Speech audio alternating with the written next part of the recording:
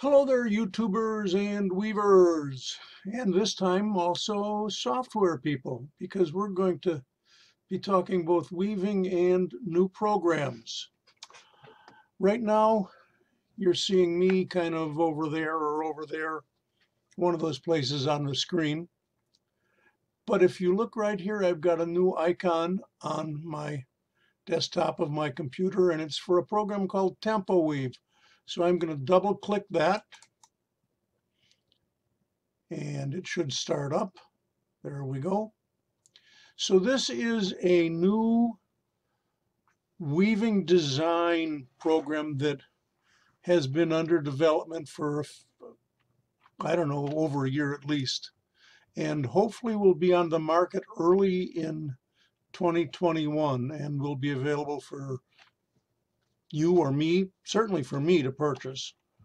But what I want to do is just show you a few of the features that I've found in it. I've been working with this, playing with this, testing this on and off for a couple of months now, and I am part of the beta test program. So that's where software, a programmer writes it, but they ask someone else to test it.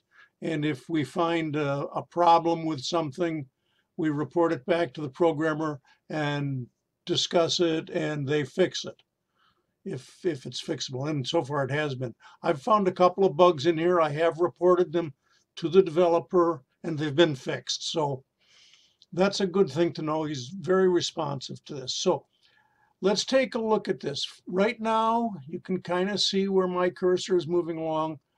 There's nothing designed in here in this TempoWeave program. But let's say I want to do a straight twill program. So I'm going to go in and I'm going to go into the project for this, and I'm going to this screen called project information, and I'm going to change the number of shafts from 8 down to 4 because that's all we need for straight twill. And I'm going to change the number of treadles down to 4, and I'm going to save that back into project one more time. We're going to do planning. We're going to change our ends per inch and our picks per inch from 12 to 20. Save that.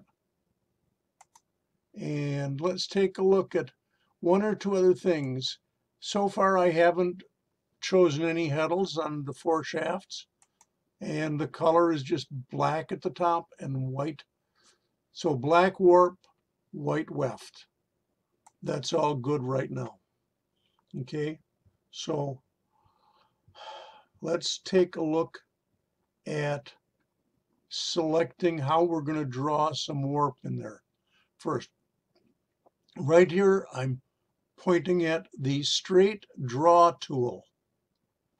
So I've chosen straight draw, and I'm simply going to go in here and I'm going to go 20 wide and up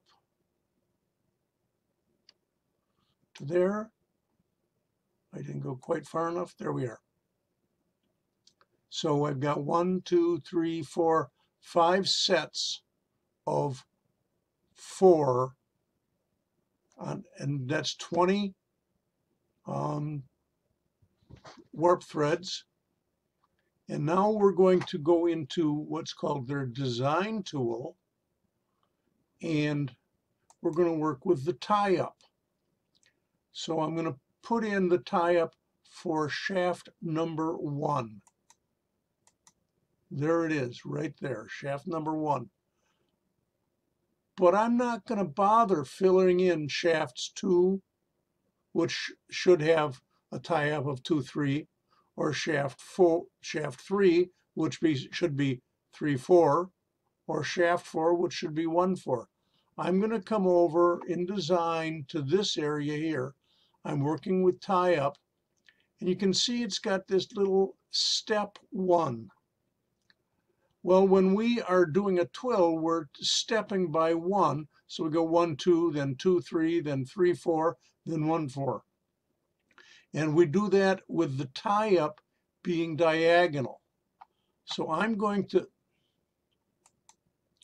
click on this diagonal button, But when I click on that, I want you to watch over here what happens to the tie-up as I click right now. Did you see that? It filled in for me automatically the rest of the tie-up for a straight twill. That's a slick feature. I like that. Can't tell you how many times I've screwed up when I have to click all these myself, where I've screwed that up. Okay, so now let's take a look at putting in the weft or the treadling. Let's do that the easy way. We'll go to Tools, and since I want straight twill, I want effectively the treadling to be a repeat of the warp tie-up. So I can choose this tool called Tromp as Writ, and it will take this from the warp and put it down here in the weft. Let's do that. When I keep moving it. Tromp as Writ. It didn't do it. It brought up a box asking me a question. Do I want to copy just the structure here, only the color, or structure and color? I only want to copy the structure. I don't want to copy the black from the warp to the weft. So we'll copy the black, structure only, click yes, filled it in. Another slick tool. Okay, so now we've got that, but black and white's kind of boring. Let's change some colors. Why don't we leave the first 4 threads of warp black, but change the next 4 to yellow. Okay, so I'm going to go up there. Did you see over here on the far right side, I've got a palette of all the colors I can work with. Black is my original warp. I've now added yellow to my warp. Let's add another color. How about spring green? We'll do 4 more threads of that. Spring green. Let's try sky blue or aqua next. 1, 2, 3, 4. And finally, let's try something nice and bright, fuchsia, for the last set of 4. That's fine, but the weft looks kind of boring. So why don't we put red? We'll brighten this up really slickly and make it red. You can see how easy that went. That's slick, but I don't want to weave something that's only 1 inch. Maybe I want to weave 20, something wider than that. So why don't we go into the design tool again, and this time we'll work with the warp, and I'm going to choose the repeat. Brings up another little, moved everything over to the side from here this way, but it brings up this. We can do weft repeat, warp repeat, or what they call quick repeat. In this case, I want to do a quick repeat of our entire warp, all 20 threads, which is 1 inch wide. And let's say I want to make that, how many times do I want to repeat that inch? Let's just say I want to repeat it 5 times, which should give us a total, I think, of 6 inches wide. So we'll go for 5. 1, 2, 3, 4, 5. I probably could have just typed that in. And now I'm going to click apply and watch this. It goes all the way across. I need to shrink it down a little bit so I can see everything. But there you go, you've got that. Again, slick. It repeated the colors, it repeated the warp tie-up. Now, let's say I want to go wind my warp. I suppose I could remember this, but it's going to be hard to. I sometimes forget the sequence of where I want colors as I'm winding my warp. So I'm going to go back to, I think it's project that I want. Yes, and I'm going to choose this thing called a warp winding plan. And it's going to prepare me a printout of the colors that are going to go into my warp. Watch this. When I click,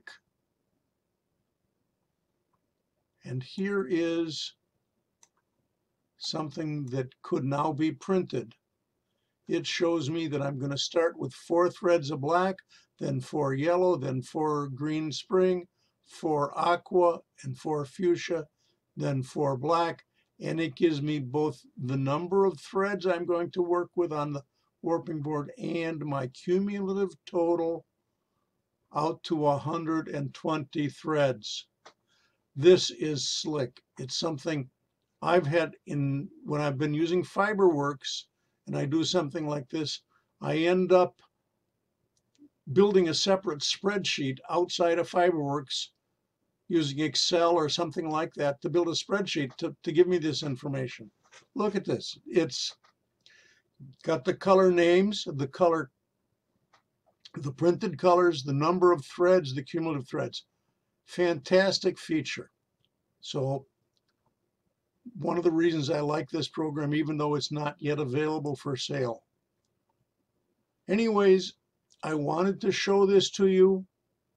I'm still learning the program.